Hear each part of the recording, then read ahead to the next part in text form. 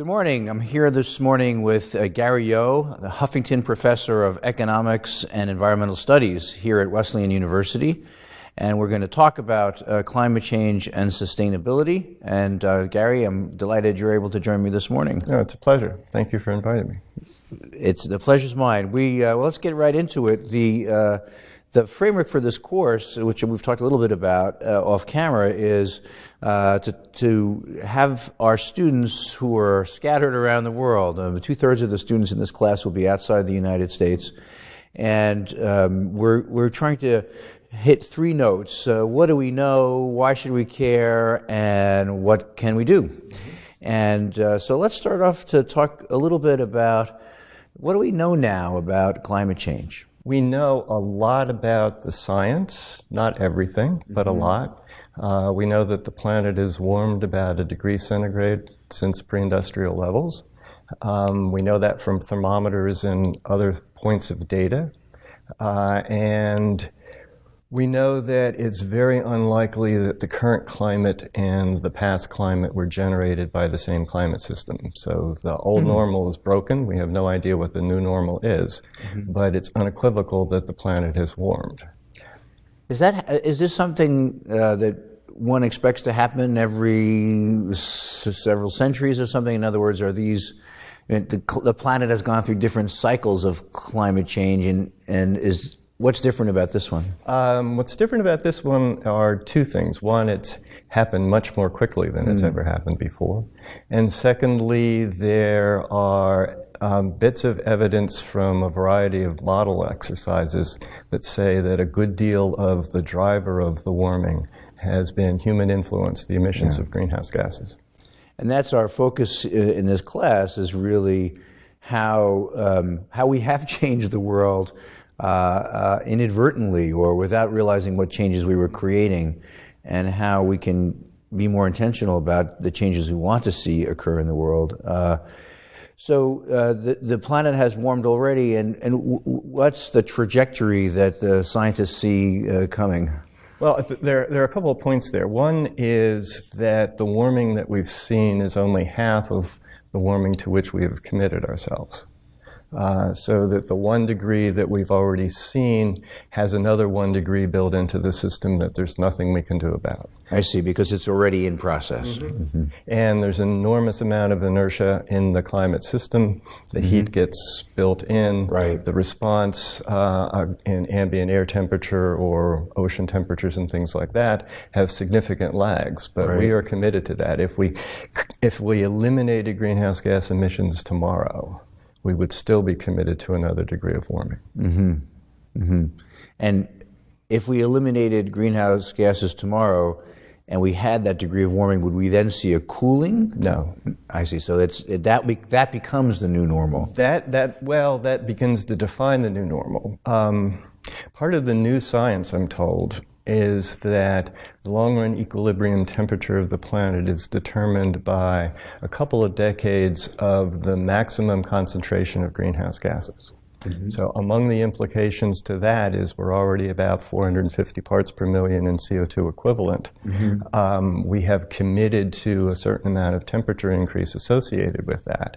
From an economist's perspective, going back to 350, apologies to Bill McGibbon, wouldn't buy us a thing. The rate at which the long-run temperature, once it's achieved, depreciates over time is in orders of centuries or millennia. I see. And how did you, as an economist, get into this field? I mean, this is a field for climate scientists and biologists and people doing evolutionary science. Tell me a little bit about how an economist enters this domain. Well, my personal story started in about 1981. One of my thesis advisors, Bill Nordhaus at Yale, invited me to become part of a National Academy of Sciences study called Changing Climate. Seemed like a good idea at the time, so I said yes. And we produced a report in 1982. Our contribution was thinking in the aggregate about the economic activity that drives the emissions of greenhouse gases along a variety of futures, which we can't predict which one, but what was the range. And we produced what were affectionately called spaghetti graphs. Just a whole series of possible trajectories of what the emissions would be. And back then we had a very simple model. It could translate that into concentrations and translate that into temperatures, but that was about as far as it went. After that, I began to worry about some other environmental problems applying the same methodology, like CFCs and ozone depletion and things like that. What's CFCs? Chlorofluorocarbons.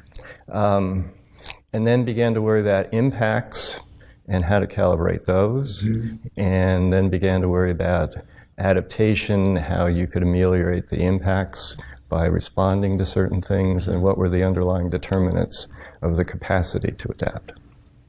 And what we've learned since those early days is about the trajectory of warming, and what other major advances in what we know about climate change have you seen since those early days of the spaghetti graphs?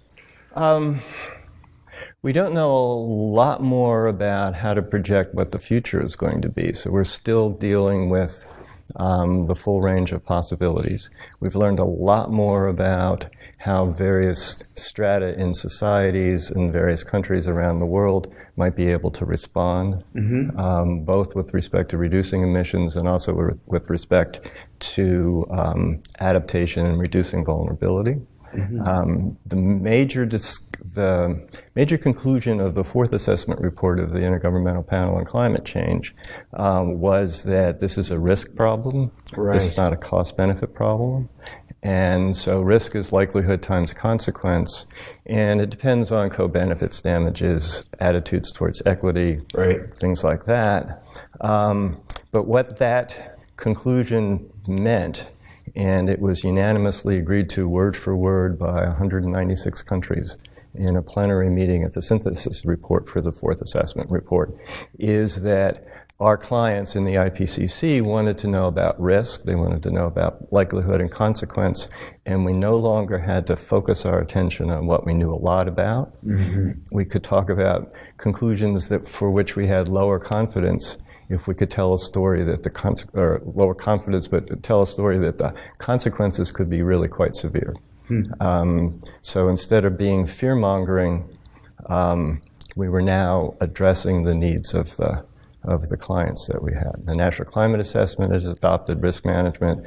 The America's Climate Choices Academy reports adopted that perspective. The other key word is iterative. We finally figured out that nobody's going to write climate policy for 100 years. And so you have to figure out what to monitor, how quickly to make the adjustments, and what those adjustments would depend on. So I want to come back to this change to a paradigm concerned with risk.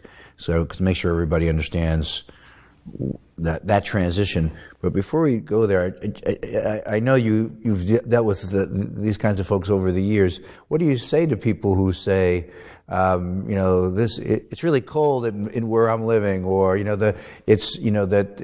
can you say that climate change brings flooding and drought? I mean, people who use their own local perception as a point of resistance to this kind of more global sense of change. That is sometimes a difficult conversation, but there's two ways of going about it. One is for people who are skeptical of the whole idea. How do you know humans are causing it? And that is in fact model-based. We don't have a parallel planet where we can do the controlled experiment. So we have what we have. And very high confidence that humans at this point are causing a good deal of the warming that we've observed. Are we absolutely sure? No. But we're 95% sure. And so you get in these conversations with guys like Fred Singer, who's a global skeptic, and said, Fred, how sure are you that you are right? And at one point in a conversation in my office, he said, well, I'm 95% sure. And then you say, well, for risk-based framing, all I need is that 5%. And he said, you know, and then I asked him why he was so afraid of some interventions that would reduce the pace of emissions of greenhouse gases. And he said, because they're going to be so expensive. And how do you know that? From economic models. And then you get to look at him and say, you believe economic models more than you believe climate models? Yeah. So that's one way of approaching that problem. Another way is to simply say that once you accept it as a risk problem, businesses, human beings, communities, families deal with risks all the time. They buy insurance, they do this, they do that. Sometimes they're required to do it, sometimes they do it because they think it's a good idea. All we're saying now is that climate is another source of risk, another source of uncertainty in their lives. And what you are seeing is a pattern of a change in the frequency and intensity of extreme events of all sorts. Yeah. So you get higher precipitation in short periods of time, interrupted by long periods with almost no precipitation at all. So you can get flooding and then droughts, and so on and so forth. So, in thinking about the transition to risk, I just want to make, or the modeling of risk, I want to make sure that I understand and our students understand that change, because it seems really fundamental that at some point there was this, the fear mongering was well, it was based in the science, right? I mean, it's really scary, but it's I guess that you said it's certainly going to be bad, and people would say, well, aha, this wasn't as bad as you said it was, and so then you threw out the whole science, and now we're moving to a different model, which is it more? Would it be fair to say it's more probability based? Is that how we should think about it? Absolutely. It is probability-based, but it can be subjective, and it doesn't have to be quantitative. The risk-based approach is a way of organizing your thoughts. It tells you to think about consequences and think about likelihood. And so in the New York Panel on Climate Change for Mayor Bloomberg, there was an acceptance of the risk-based framing, pushback that we don't have all these probabilities, we can't calibrate the consequences or stuff. So we created this thought organizing matrix that had level of consequence on one axis and likelihood on another. And there were a variety of people in an adaptation task force for the mayor from private sector and from various agencies. He had been mayor for a long time, so everybody played nice in the sandbox. And they were asked to look at the infrastructure over which they had control and authority, and think about projections, a wide range of projections of how the climate might change, and think about what the vulnerabilities would be to their infrastructure over time with those particular scenarios. And not quantify them, just put them in dots in this matrix.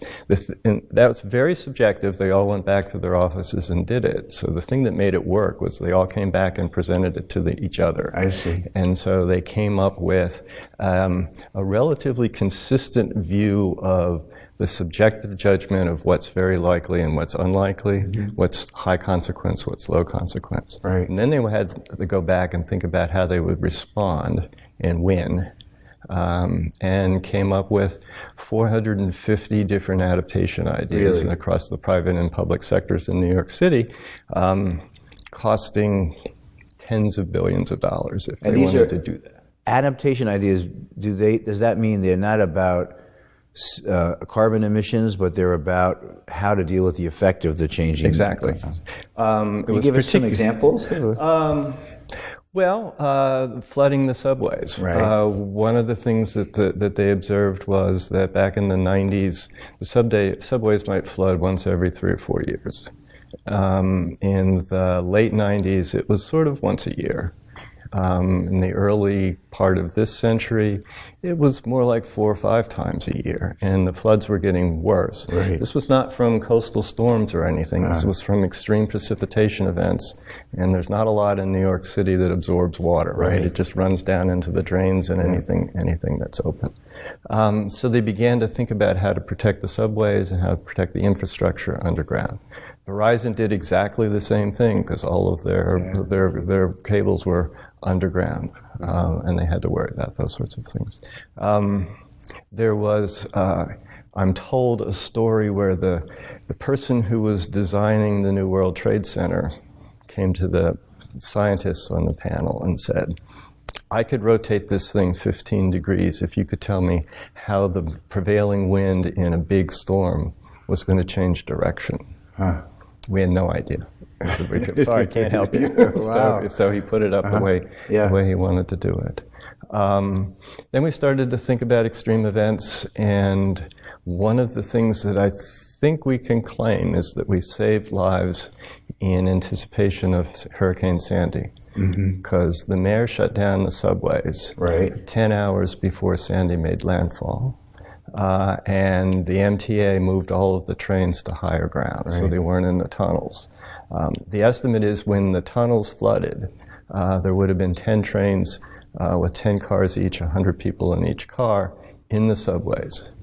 And that's 10,000 people that would have been in really extreme risk. Yeah, that's a great example. And so the why we should care question becomes why we should care about this instead of like why should we care in general. It's like why do you care about flooding? Why do you care about tornadoes? And that will depend where you live, what the nature of, I guess, like any other kind of insurance question. What is my situation, and how do I want to protect myself against really extreme danger, even if it's not that likely?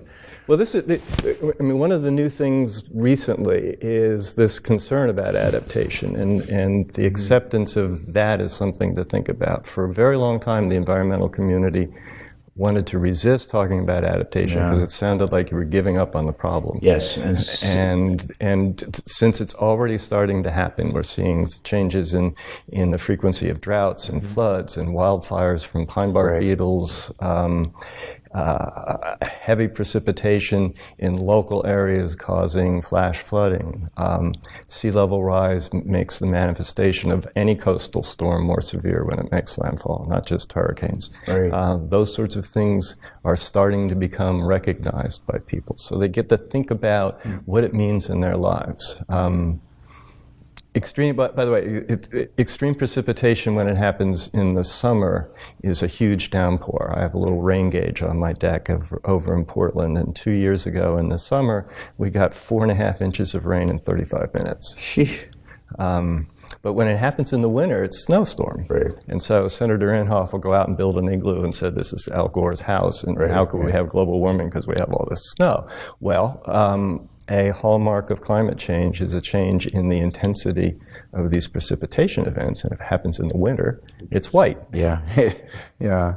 So the question of risk and vulnerability reminds me of in my years in California when people really tried to understand how much you should protect against an extreme earthquake or earthquakes of various kinds, right? Which you don't know when they're going to have, but it's likely over a certain range of time you're going to have some of these events. And how do you protect yourself against the worst ones, or how do you choose how to protect yourself? Now, the difference, I guess, with climate change is that we don't know that we're doing anything to cause an increased likelihood of earthquakes. We're only focused on mitigation there, or adaptation to living in a seismically active zone. And people, of course, spend billions of dollars to protect against these events, and with already some success.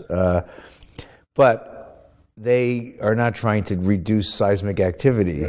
Do you worry about like taking one's eye off the goal of reducing emissions because we've focused very much on adaptation? No, I don't. Actually, notwithstanding lack of action at the federal level in the United States, there are regional carbon emissions programs, RGGI in New England. California has its own cap and trade. There's some in the Midwest. People are beginning to worry about that, but that's more a government problem and a policy problem, and it involves pricing carbon and investing in alternative energies and things like that. So there's a real role for the public sector in that. The adaptation stuff is, one, necessary because we're already seeing this stuff, and two, it can go down to the local level. When we had, a couple of years ago, we had those big snowstorms, one after another. I ended up with 4 feet of snow on my roof and had 4 or 5 guys up on my roof shoveling it off. The roof was about 20 years old. They had steel shovels and they did some damage, so it was time to change the roof. But I remembered the extreme precipitation event, so when we changed the roof, put on new gutters, and I put commercial-sized gutters on instead of residential-sized gutters to handle the excess water that happens every once in a while. Because with the regular-sized gutters, it was just overflowing, going down next to the foundation, and ended up in the basement. That wasn't so good. So this works better; it gets the water in the backyard. So these kinds of adaptations can take place at every level, from the personal to the governmental.